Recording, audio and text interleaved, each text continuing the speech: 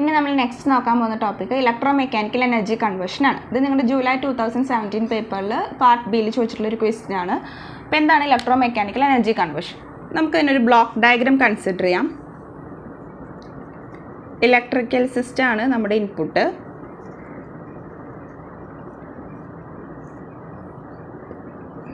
അത് നമ്മളൊരു കപ്ലിംഗ് ഫീൽഡിലേക്ക് കൊടുത്തു.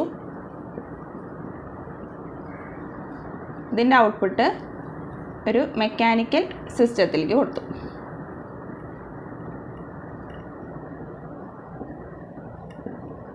ഒരു ഇലക്ട്രോ മെക്കാനിക്കൽ എനർജി കൺവേർഷൻ പറഞ്ഞാൽ ഇലക്ട്രിക്കൽ എനർജീനെ മെക്കാനിക്കൽ എനർജി ആയിട്ട് കൺവേർട്ട് ചെയ്യാം.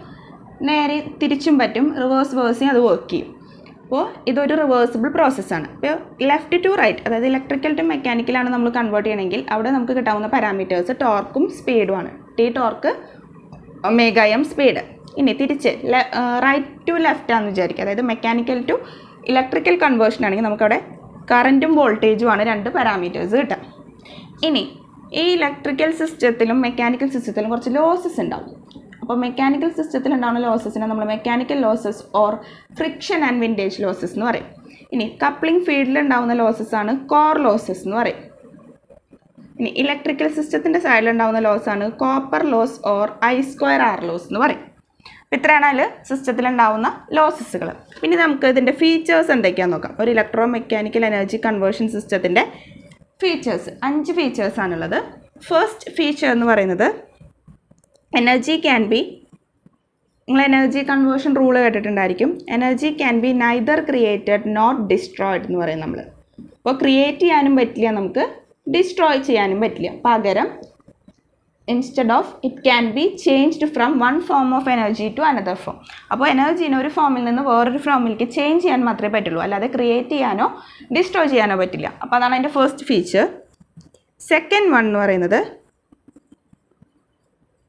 Some losses occurs. അപ്പോൾ ഈ ഇലക്ട്രോ മെക്കാനിക്കൽ എനർജി കൺവേർഷൻ നടക്കുന്ന സമയത്ത് ആ സിസ്റ്റത്തിൽ കുറച്ച് ലോസസ് ഒക്കെയർ ചെയ്യും. പല ടൈപ്പ് ലോസസ് ഉണ്ട്. അപ്പോൾ ആദ്യം ഉണ്ടാകുന്ന ലോസ് എന്ന് പറയുന്നത് ഇലക്ട്രിക്കൽ സൈഡിൽ ഉണ്ടാകുന്ന കോപ്പർ ലോസ് അഥവാ I²R ലോസ് എന്ന് പറയും. ഇതാണ് നമുക്ക് ഇലക്ട്രിക്കൽ സിസ്റ്റത്തിൽ ഉണ്ടാകുന്ന ലോസ്. പിന്നെ കപ്ലിംഗ് ഫീൽഡ്, അതായത് ഇലക്ട്രിക്കൽ സിസ്റ്റത്തിനും മെക്കാനിക്കൽ സിസ്റ്റത്തിനും കൂടെ കപ്ലിംഗ് ചെയ്ത് അല്ലെങ്കിൽ ജോയിൻ ചെയ്ത് നിർത്തുന്ന സിസ്റ്റമാണ് ഫീൽഡ് സിസ്റ്റം. ആ കപ്ലിംഗ് ഫീൽഡിൽ ഉണ്ടാകുന്നതാണ് കോർ ലോസ്. പിന്നെ തേർഡ് വൺ എന്ന് പറയുന്നതാണ് മെക്കാനിക്കൽ സിസ്റ്റത്തിൽ ഉണ്ടാകുന്ന ഫ്രിക്ഷണൽ ആൻഡ് വിൻറ്റേജ് ലോസസ്.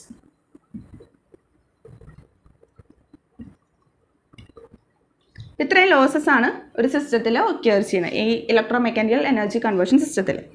ഇനി മൂന്നാമത്തെ കണ്ടീഷൻ പറയുന്നത് it is A reversible process. അതായത് ഇലക്ട്രോ മെക്കാനിക്കൽ എനർജി കൺവേർഷൻ എന്ന് പറയുന്നത് ഒരു റിവേഴ്സിബിൾ പ്രോസസ്സാണ്. അതായത് ഇലക്ട്രിക്കൽ ടു മെക്കാനിക്കലുമായിട്ടും കൺവേർട്ട് ചെയ്യാം ആൻഡ് വോയിസ് വേഴ്സിൽ നമുക്ക് കൺവേർട്ട് ചെയ്യാം എക്സെപ്റ്റ് ഫോർ ലോസസ്. അതായത് ലോസസിനെ നമുക്ക് കൺവേർട്ട് ചെയ്യാൻ പറ്റില്ല. അതായത് ഇലക്ട്രിക്കൽ ലോസസിനെ ഡയറക്റ്റ്ലി മെക്കാനിക്കലും തിരിച്ചോ കൺവേർട്ട് ചെയ്യാൻ പോസിബിൾ അല്ല. പക്ഷേ എനർജി നമുക്ക് റിവേഴ്സിബിൾ ആയിട്ട് രണ്ട് സൈഡിലേക്കും എനർജി ട്രാൻസ്ഫർ നടക്കും. ഇനി ഫോർത്ത് ഫീച്ചർ എന്ന് പറയുന്നത് this systems R built up with air gap. Systems are built up with air gap to separate fixed and rotating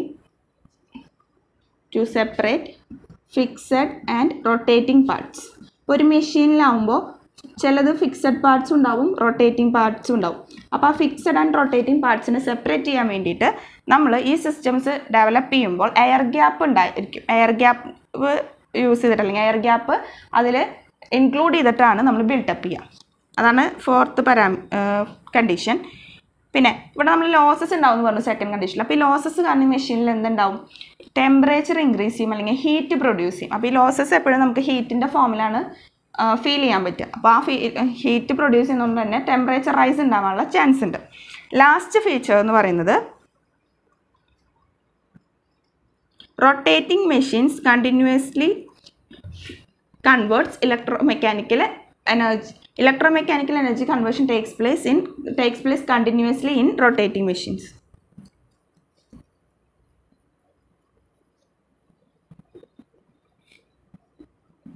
അപ്പോൾ electromechanical energy conversion will takes place continuously in rotating machines. അതായത് ജനറേറ്ററിലും മോട്ടറിലൊക്കെ ഇത് continuous ആയിട്ട് നടക്കുന്ന ഒരു പ്രോസസ്സാണ്. ഇതാണ് 5 features, ഈ electro mechanical energy കൺവേർഷൻ്റെ 5 features എന്ന് പറയുന്നതാണ് ഇപ്പോൾ നമ്മൾ ഡിസ്കസ് ചെയ്തത്. ഇനി നമുക്കിതിൻ്റെ ഇക്വേഷൻസ് നോക്കാം. ഇക്വേഷൻസ് മീൻസ് ബാലൻസ്ഡ് ഇക്വേഷൻ നമ്മൾ പറയുമല്ലോ. അപ്പോൾ എങ്ങനെയാണ് ഇലക്ട്രോ മെക്കാനിക്കൽ എനർജി സിസ്റ്റത്തിൻ്റെ ബാലൻസ് ഇക്വേഷൻസ് എങ്ങനെയാണ് വരുന്നത് നോക്കാം.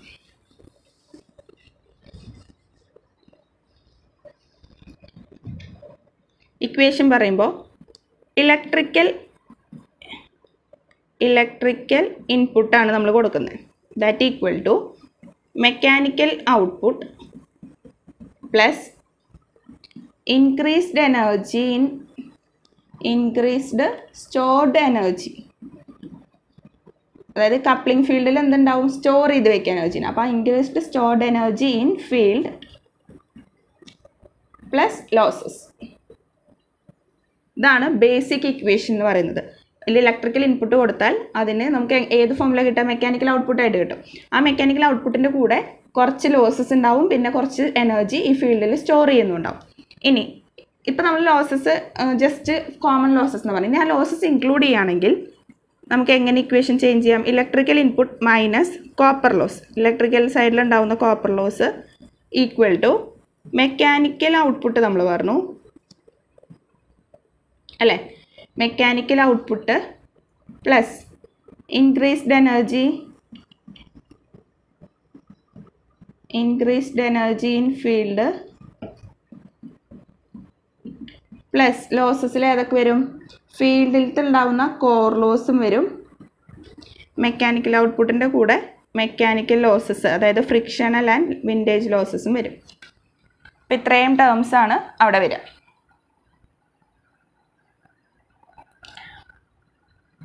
അപ്പോൾ ഇലക്ട്രിക്കൽ നമ്മൾ കൊടുക്കുന്ന ഇൻപുട്ടിൽ നിന്ന് ബാക്കി കിട്ടുന്നതൊക്കെ അവർ ലോസസ്, കുറച്ച് പോർഷൻസ് ഔട്ട്പുട്ടിൻ്റെ കൂടെ ലോസസും ഒക്കെ ആയിട്ട് പോകുന്നുണ്ട്. അപ്പോൾ ആ ഇൻപുട്ട് നമ്മൾ കൊടുക്കുന്നതിൽ നിന്നാണ് ലോസസും എല്ലാം കുറഞ്ഞിട്ട് ബാക്കിയുള്ള ഔട്ട്പുട്ടാണ് നമുക്ക് കിട്ടുക.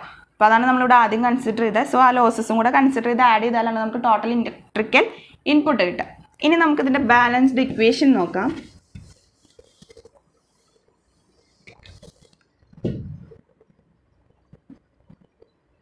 എനർജി ബാലൻസ് ഇക്വേഷൻ എന്നാണ് പറയുക.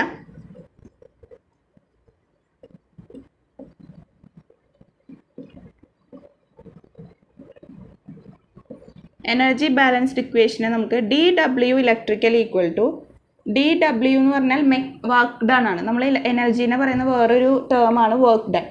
ഇപ്പോൾ ഒരു സിസ്റ്റത്തിൽ വർക്ക് ഡൺ എന്ന് പറയുന്നതും അതിലുണ്ടാകുന്ന എനർജി എന്ന് പറയുന്നതും സെയിം ആണ്. അപ്പോൾ dW electrical equal to dW mechanical plus dW of field. Field എന്ന് പറഞ്ഞാൽ coupling field. If dWm equal to 0, അതായത് ഒരു എനർജിയും ഒരു വർക്ക് ഡണ്ണും ചെയ്തിട്ടില്ല എന്ന് വിചാരിക്കും, മെക്കാനിക്കൽ വർക്ക് ഡൺ ഒന്നും ചെയ്തിട്ടില്ല എന്നുണ്ടെങ്കിൽ പ്ലസസ് ഇവിടെ എന്ത് വരും, ലോസസും കൂടി ഉണ്ട് കേട്ടോ, dW ലോസസ് ഉണ്ട്. അപ്പം അങ്ങനെയാണെങ്കിൽ വർക്ക് ഡൺ ഒന്നും ഇല്ല എന്നുണ്ടെങ്കിൽ മെക്കാനിക്കൽ ഔട്ട്പുട്ട് ഒന്നും പ്രൊഡ്യൂസ് ചെയ്തിട്ടില്ലെങ്കിൽ dWe will be equal to dW field ആയിരിക്കും. ഫീൽഡും ഫീൽഡിൻ്റെ ലോസസും കൂടെ കൺസിഡർ ചെയ്യും. ഇതാണ് നമ്മുടെ ഒരു എനർജി ബാലൻസ് ഇക്വേഷൻ അല്ലെങ്കിൽ differential form of energy balance equation എന്ന് പറയുന്നത് ഇതാണ്. അപ്പോൾ മെക്കാനിക്കൽ വർക്ക് ഒന്നും ചെയ്തിട്ടില്ലെങ്കിൽ electrical energy input will be equal to increased stored energy in the field അല്ലെങ്കിൽ work done in the field, dW field ആയിരിക്കും. ഇതാണ് എനർജി ബാലൻസ് ഇക്വേഷൻ അല്ലെങ്കിൽ ഇലക്ട്രോ മെക്കാനിക്കൽ എനർജി കൺവേർഷൻസ് എന്ന് പറയുന്നത്. ഇനി നെക്സ്റ്റ് നമുക്ക് നോക്കാനുള്ള ടോപ്പിക്കാണ് ലോസസ്. ആർമേച്ചറിൽ ഇപ്പോൾ DC മെഷീൻസിൻ്റെ ആർമേച്ചറിൽ ഉണ്ടാകുന്ന മെയിൻ ലോസസ് ഏതൊക്കെയാണെന്ന് നോക്കാം. അപ്പോൾ ആർമേച്ചറിൽ മെയിൻലി 2 ലോസസ് ആണ് ഉണ്ടാവുക. First one hysteresis loss, second one eddy current loss. ഇത് രണ്ടുമാണ് ഒരു DC മെഷീൻ്റെ ആർമേച്ചറിൽ ഉണ്ടാകാൻ പോകുന്ന മെയിൻ ആയിട്ടുള്ള 2 ലോസസ്. അതിൽ ഫസ്റ്റ് വൺ ആണ് ഹിസ്റ്റെറിസിസ് ലോസ്. അപ്പോൾ ഹിസ്റ്റെറിസിസ് ലോസസ് എങ്ങനെയാണെന്ന് വെച്ച് കഴിഞ്ഞാൽ നമ്മളൊരു മാഗ്നറ്റിക് ഫീൽഡ് കൺസിഡർ ചെയ്യാം. ഒരു മാഗ്നറ്റിക് ഫീൽഡ് കൺസിഡർ ചെയ്യാം. അപ്പോൾ അവിടെ നമ്മൾ മാഗ്നറ്റോമോട്ടീവ് ഫോഴ്സ് അല്ലെങ്കിൽ H എന്നൊക്കെ പറയാം. മാഗ്നറ്റൈസിങ് ഫോഴ്സ് ഇൻക്രീസ് ചെയ്യുന്നതിനനുസരിച്ച് എന്താവും, അതിൽ ഡെവലപ്പ് ചെയ്യുന്ന ഫ്ലെക്സും കൂടി വരും. ഇനി നമ്മൾ ഈ ഫീൽഡിൻ്റെ ഡയറക്ഷൻ ഓപ്പോസിറ്റ് ചെയ്തു. ഫീൽഡ് ഇൻക്രീസ് ചെയ്യുന്ന ഡയറക്ഷൻ റിവേഴ്സ് ചെയ്യാൻ തുടങ്ങി അല്ലെങ്കിൽ കുറയ്ക്കാൻ തുടങ്ങി. അപ്പോൾ എന്താവും, ഇതും കുറേശ്ശെ കുറയാൻ തുടങ്ങും. പക്ഷെ കുറയുന്നത് നമ്മൾ ഇൻക്രീസ് ചെയ്ത് അതേ പാത്തിൽ കൂടെ അല്ല അത് കുറയുക, വേറൊരു പാത്ത് ഫോളോ ചെയ്തിട്ടാണ് കുറയുക. അതായത് നമ്മളൊരു BH കർവ് ഒക്കെ പറയും. അപ്പോൾ ഞാൻ എച്ച് ഇൻക്രീസ് ചെയ്യും ആദ്യം, അപ്പോൾ ബിയും കറസ്പോണ്ടിങ്ങിൽ ഇൻക്രീസ് ചെയ്യും. പിന്നെ എച്ച് കുറയ്ക്കുന്നതിനനുസരിച്ച് ബി കുറയും, പക്ഷെ വേറൊരു പാത്തിൽ കൂടെയാണ് ഈ കുറഞ്ഞു വരുന്നത്. പിന്നെ എച്ച് 0 ആവുമ്പോൾ ബി 0 ആവില്ല, കുറച്ച് പോർഷൻ അവിടെ ബി എക്സിസ്റ്റ് ചെയ്യും. അതിനാണ് നമ്മൾ റെസിഡ്യുവൽ മാഗ്നറ്റിസം എന്നൊക്കെ പറയും. പിന്നെ എച്ച് എന്താവും, നെഗറ്റീവ് ഡയറക്ഷനിലായി. ഇപ്പോൾ 0 ആയാലും ഇനി ഞാൻ നെഗറ്റീവ് ഡയറക്ഷനിൽ എച്ച് ഇൻക്രീസ് ചെയ്യുമ്പോൾ ബി കുറഞ്ഞ് എച്ച് എത്രയോ ഉള്ളപ്പോഴാണ് ബി 0 ആവുന്നത്. ഇങ്ങനൊരു ലൂപ്പാണ് ഫോം ചെയ്യുക. ഇതിനെ നമ്മൾ BH കർവ് അഥവാ ഹിസ്റ്റെറിസിസ് ലൂപ്പ് എന്നൊക്കെ വിളിക്കും. BH കർവ് അല്ലെങ്കിൽ ഹിസ്റ്റെറിസിസ് ലൂപ്പ് എന്നൊക്കെ വിളിക്കും. അപ്പോൾ ഈ ലൂപ്പ് ഇതാണ് നമ്മുടെ ഹിസ്റ്റെറിസിസ് ലോസിനെ ഇൻഡിക്കേറ്റ് ചെയ്യുന്നത്. അപ്പോൾ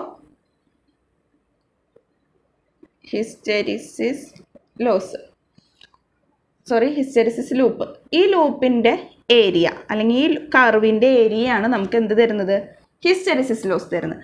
അപ്പോൾ ഒരു മെഷീൻ്റെ കോറിൽ ഉണ്ടാകുന്ന ഒരു ലോസാണ് ഹിസ്റ്റെറിസിസ് ലോസ്. അപ്പോൾ ആ മാഗ്നറ്റിക് ഫീൽഡിൻ്റെ ഇൻക്രീസിങ്ങും ഡിക്രീസിങ്ങും ഒക്കെ കാരണമാണ് ഈ ലോസ് അവിടെ ഉണ്ടാവുന്നത്.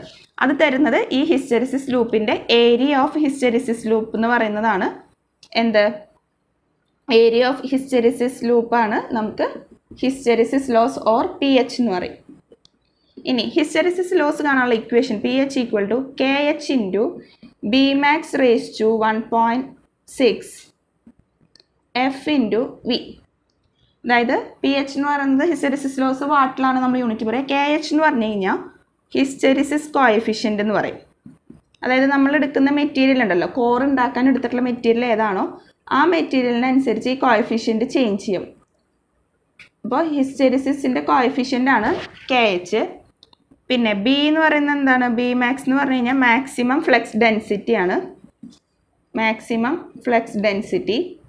എഫ് ഫ്രീക്വൻസി ആണ്.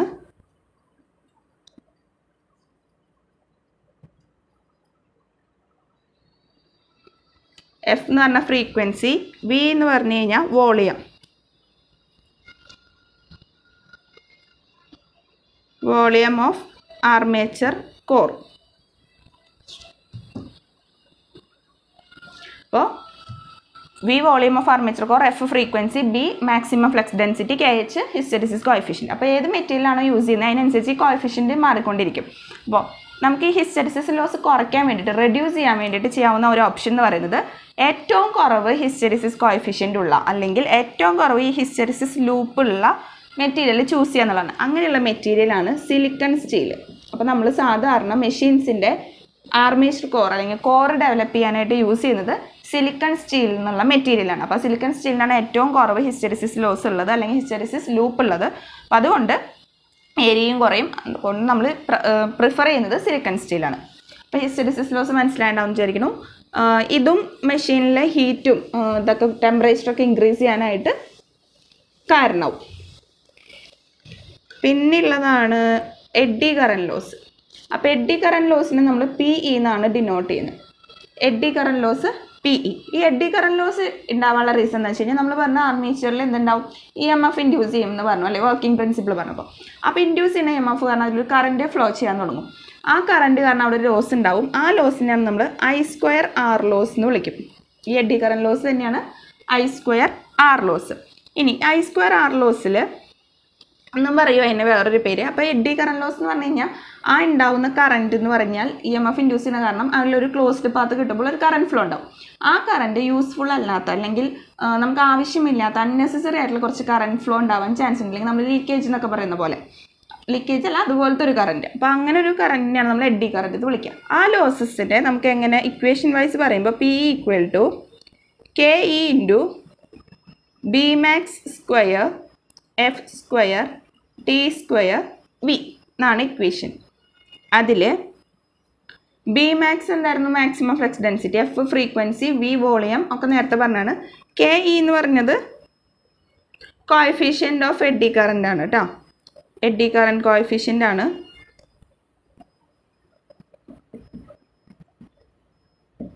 പിന്നെ T എന്ന് പറഞ്ഞാൽ